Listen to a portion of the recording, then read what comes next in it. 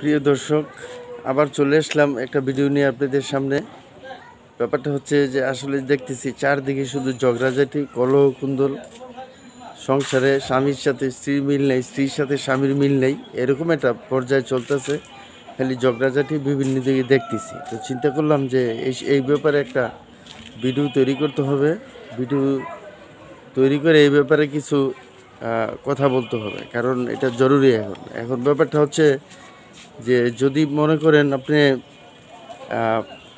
ঘটনা ঘটে গেলে তো আসলে কিছু করার থাকে না। ঘটনা ঘটার আগেই কিন্তু আমাদের সে ব্যাপারে নিতে হয়, পদক্ষেপ নিতে হয়। তা এই জন্য আমি বলি যে বিয়ে করার আগেই কিন্তু অনেক কিছু ভাবতে হবে। বিয়ে করার পরে কিন্তু অনেক কিছু ভাবার আর সুযোগ থাকে না। তা এই জন্যই যে বিয়ে করার পূর্বে আপনারা ৬টা জিনিস মাথায় রাখতে হবে, যে এই ৬টা জিনিস বুঝে শুনে করে তারপর বিয়ে করতে হবে। আপনি ছেলে হোক মেয়ে হোক যেই হন না কেন, ৬টা জিনিস মাথায় রাখতে হবে। আচ্ছা, এখন কথা হচ্ছে যে যারা বিয়ে করে ফেলছেন তারা তো সমঝোতা করে সুন্দরভাবে সংসার করার চেষ্টা করেন। ভুল ত্রুটি সবারই থাকতে পারে, স্বামীরও থাকতে পারে, স্ত্রীরও থাকতে পারে। হ্যাঁ, তো সেই ব্যাপারে আর আমি কিছুই নাই বললাম। তবে বিয়ের পূর্বে আপনারা যেই ব্যাপারগুলো নিয়ে অত্যন্ত সচেতন থাকতে হবে সেই ব্যাপারে আজকে আমি কথা বলবো। তো সেই ৬টি ব্যাপারের প্রথম যেই ব্যাপারটা হচ্ছে সেটা হচ্ছে ভালো লাগা মন্দ লাগা।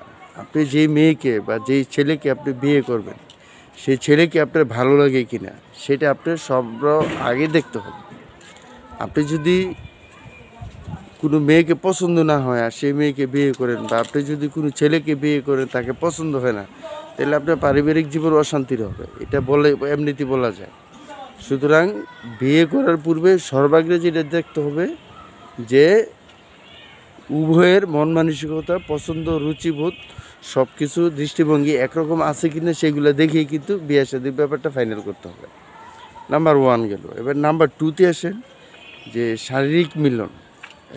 প্রত্যেকটা পুরুষ চায় তার বংশবৃদ্ধি, প্রত্যেকটা নারীও চায় তার বংশবৃদ্ধি। এখন আপনি শারীরিক মিলনে সক্ষম কিনা ওই জিনিসটাও কিন্তু দেখতে হবে, কারণ শারীরিক মিলনে যদি আপনি অক্ষম হন তাইলে কিন্তু আপনার সংসারে ঝামেলা হবে, অনেক রকমের গ্যাঞ্জাম হবে। সুতরাং আপনি শারীরিক মিলনে যদি অক্ষম হন, আপনি বিয়ে শাদীর ব্যাপারে না যাওয়াটাই আমি মনে করি মঙ্গলজনক। এরপরে আসেন নাম্বার 3, কাবিননামা। যে কাবিননামা নিয়ে কিন্তু অনেক সমস্যা হয়। কাবিননামা জিনিসটা কি এটাও বুঝতে হবে। যে কাবিননামা জিনিসটা হচ্ছে এটা মেয়ের অধিকার, মানে ছেলে মেয়েকে এই টাকাটা দিতে বাধ্য, কাবিননামায় যে টাকাটা উল্লেখ থাকবে। আচ্ছা, এখন সম্পর্ক থাকলেও টাকাটা দিতে হবে, সম্পর্ক না থাকলেও কিন্তু টাকাটা দিতে হবে। এই জন্যই আপনার সামর্থ্য, আপনার সম্পত্তির উপর ভিত্তি করে আপনি কাবিননামা টাকাটা উল্লেখ করতে হবে। আপনি যদি সম্পদ কম, সামর্থ্য কম, টাকা পয়সা কম, আপনি যদি বিরাট অঙ্কের একটা কাবিননামা দিয়ে দেন, কাবিনের অঙ্ক দিয়ে দেন, তাইলে এটা নিয়ে কিন্তু ভবিষ্যতে সমস্যা হতে পারে। সুতরাং আপনার সামর্থ্যর বাইরে কাবিননামার টাকাটা নির্ধারণ করতে যাবেন না। এটা আপনি নিজের অবস্থানের উপর ভিত্তি করে, আপনার ইনকামের উপর ভিত্তি করে কাবিননামার টাকা নির্ধারণ করবেন। আর যদি সম্ভব হয় বিয়ের মজলিসে, বিয়ের আসরেই কাবিননামা টাকা ক্যাশ পেড করে দিয়ে দেবে। তার এরকম ইদানিং হচ্ছে, অনেক জায়গায় এরকম হচ্ছে। কাবিননামার টাকা ক্যাশ পেড করে দিয়ে দেয়, তো সেটা মনে রাখতে পারেন। এরপরে হচ্ছে নাম্বার 4, সংসারে অ্যাডজাস্ট করা। যে নতুন একটা মেয়ে আপনার সংসারের লোকজনকে চিনে না, জানে না, সেখানে একটা মেয়ে আইসা তাদের সাথে বসবাস করবে, করবে, তো সেই ব্যাপারে তো আপনি মেয়েটাকে সর্বোচ্চ সহযোগিতা করতে হবে যাতে আপনার সংসারের সাথে মেয়েটা অ্যাডজাস্ট করতে পারে।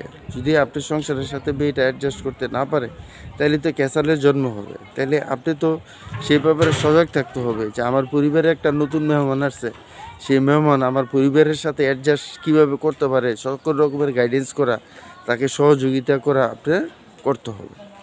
আচ্ছা, নাম্বার 5 হচ্ছে সম্মান এবং শ্রদ্ধা।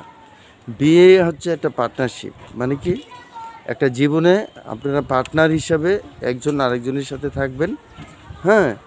আপনি যেমন আপনার স্ত্রীকে সম্মান এবং মর্যাদা দিতে হবে, তার মতামতের গুরুত্ব দিতে হবে, ঠিক স্ত্রীও আপনাকে সম্মান মর্যাদা দিবে এবং আপনার মতামতের গুরুত্ব দিবে। এখানে স্বামী স্ত্রীর চাকর না বা কোনো রকমের না, কর্মচারী না, বা স্ত্রীও স্বামীর চাকর না বা কোনো রকম কর্মচারী না। আপনারা লাইফ পার্টনার, এই জিনিসটা মাথায় রাখতে হবে এবং সেইভাবে স্ত্রীকে মর্যাদা দিতে হবে, স্ত্রী ও স্বামীকে সেভাবে মর্যাদা দিতে হবে, তাইলে সংসার সুন্দর হবে। এই রকমের মাইন্ডসেট আপ থাকতে হবে। হ্যাঁ, অনেকে আছে স্ত্রীকে মর্যাদা দিতে চায় না, আবার অনেকে আছে স্বামীকে মর্যাদা দিতে চায় না। এটা ভুল কনসেপ্ট। আপনি সংসার করতে হলে অবশ্যই একজনের মতামতকে প্রাধান্য দিতে হবে, তার কথাকে গুরুত্ব দিতে হবে, যে কোনো ডিসিশন দুজনে মিলে নিতে হবে। হ্যাঁ, শেয়ারিং করতে হবে, একজনের প্রতি আরেকজনের শ্রদ্ধাবোধ সম্মানবোধ থাকতে হবে। নাম্বার 6 হচ্ছে অর্থনৈতিক সক্ষমতা।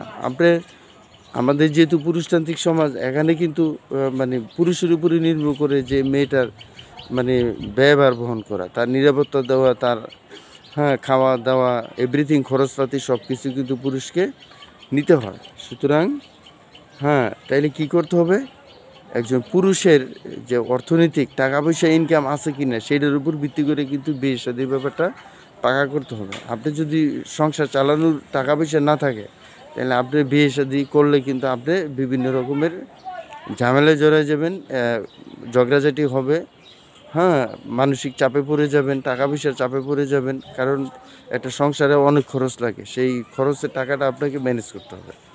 সুতরাং আপনার অর্থনৈতিক সক্ষমতা না হলে আপনি বিয়ে শাদী করা উচিত না। তো যাই হোক বন্ধুগণ, আজকে আপনাদেরকে আমি এই 6টা টিপস দিলাম যে বিয়ের পূর্বে এই 6টা জিনিস আপনি কনফার্ম করতে হবে। এই 6টা জিনিস যখন আপনি কনফার্ম হয়ে যাবে, তখনই কিন্তু আপনি বিয়ে শাদী করলে পরবর্তী জীবনে গিয়ে আপনার সংসার সুখী হওয়ার সম্ভাবনা থাকে 99%।